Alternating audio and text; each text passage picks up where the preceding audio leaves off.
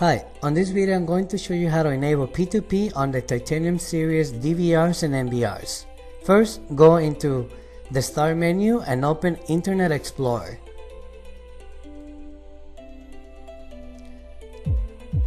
Then type the IP address of your DVR or NVR unit. In this case, I got this one.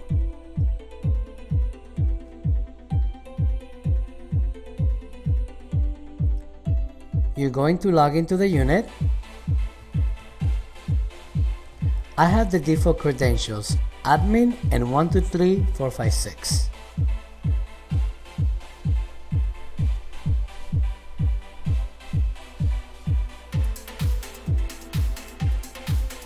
Once you log in, you can go under Function Panel,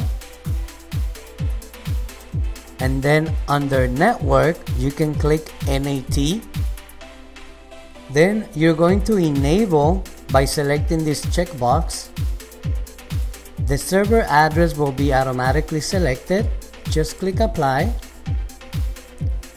Once you get this message, you're ready to copy the serial number or just scan this QR code with the mobile app so you can watch your DVR or NVR remotely.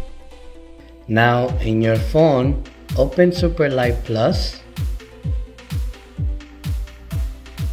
and then go into the top left menu, go under Server List, and then go on the top right to hit the plus sign and select on the square with the line in the middle under the IP/DNS/SN, and then scan the QR code from your system.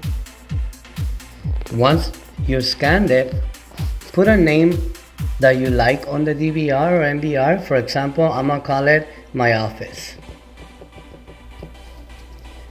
Then type in the password of the DVR or NVR. Once you do that, just select OK and select Save. If you see the green wireless icon, that means it's connected. You can click on that circle with the play and it will show you the live view. As you guys can see, this is live view right now.